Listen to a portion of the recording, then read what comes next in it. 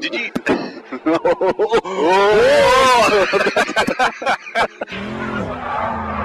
I think you once gave a rare display of emotion for a Finnish driver.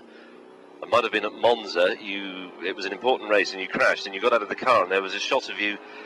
You were sort of crouching on the floor, and you looked like you were weeping. Do you remember that?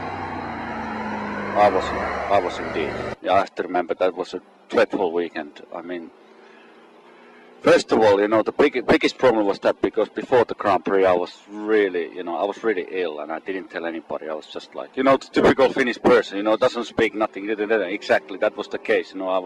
We have a tactic that time. I have to push like crazy all the way. Really, really have to push to create a certain gap for my competitors, because I had to stop one stop more time than the others, so I had to really go quick. And I was putting myself on a limit. I was physically completely naked. Coming to end the straight and changing down the second gear for the chicane, and accidentally it went down the first gear, and I locked the rear tires, and I lost the back end.